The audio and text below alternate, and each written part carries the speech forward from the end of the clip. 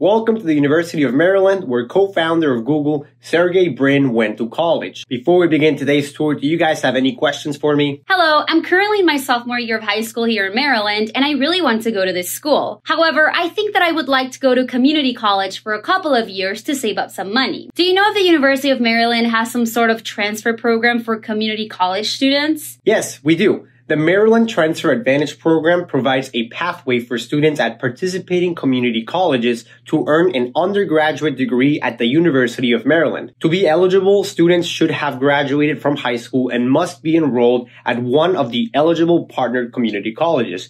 To be able to transfer, you should intend to either complete 30 credits or receive an associate's degree from the community college. Wow, that's awesome. Who taught you all of this? My friends at Best College A taught me they help families get accepted and pay less for college. You should follow them and visit the link in their bio to learn more strategies.